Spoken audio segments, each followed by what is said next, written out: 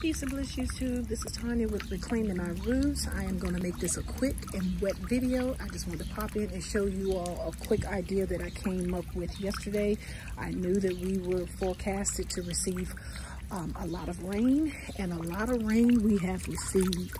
I set up this rain catchment system with an extra recycle bin that we had alongside our house. I pulled it up beside the house yesterday, gave it a good clean out, and I removed the bottom portion of our downspout so that I can get a nice flow of rain to be collected in this recycle bin, because otherwise the water would have just flushed off to the side. But we want to collect the water, so we collected the water in this recycle tub, and it is full to the brim.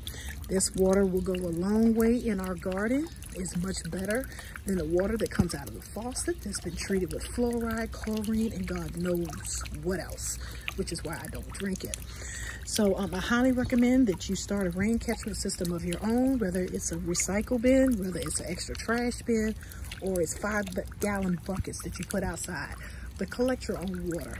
And also, I inserted a little wood peg here so that we can get a nice flow collection into the container. But yes, guys, I am so excited. I just wanted to bring you all along. I am not going to make this a long video because, as you can see, it is still raining out here and I'm getting wet. But yeah, quick and easy. Not hard to do.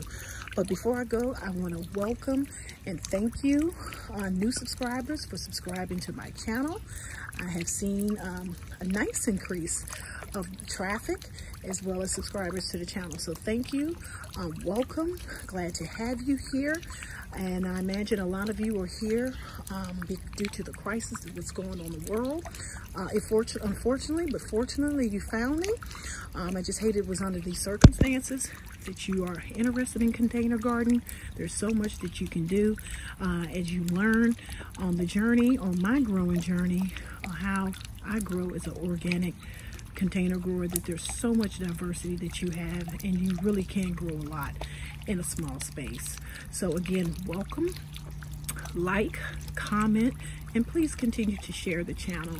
As the channel grows, I will be taking you all beyond the balcony.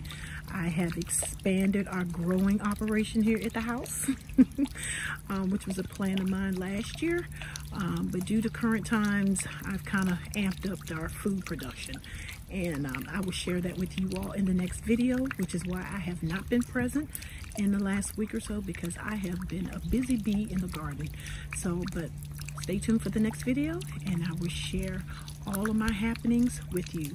Again, thank you, new subscribers. Look forward to continuing on this journey with you.